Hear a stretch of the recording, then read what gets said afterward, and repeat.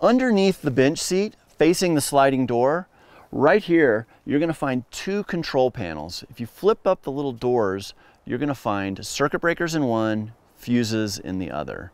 If lights won't come on, a certain power outlet won't come on, this is a good sign that you've either blown a fuse or tripped a circuit breaker. Inside the fuse panel, if you've blown a fuse, you will see a red light next to the fuse that is no longer making connection. On the circuit breakers, you can just flip the switch down and then back up, and that will reset that circuit breaker. This is the cover to the fuse box. If you flip it over, you have a diagram here that numbers the different fuses, and it'll tell you what they correspond with. It's the same on the circuit breaker, but it's a little hinged door, and as you flip it all the way up, you'll see things listed underneath.